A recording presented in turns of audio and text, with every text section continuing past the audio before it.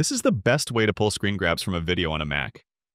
Open the video in QuickTime Player, find the frame you want to use, and go to Edit and Copy. Or use the keyboard shortcut Command plus C. Then open up Preview and go to File and New from Clipboard. Or, Command plus N. You'll get a beautiful screenshot that matches the exact dimensions of your video, and you can save this to your preferred format. To save it, go to File, Save, and choose your format and destination folder.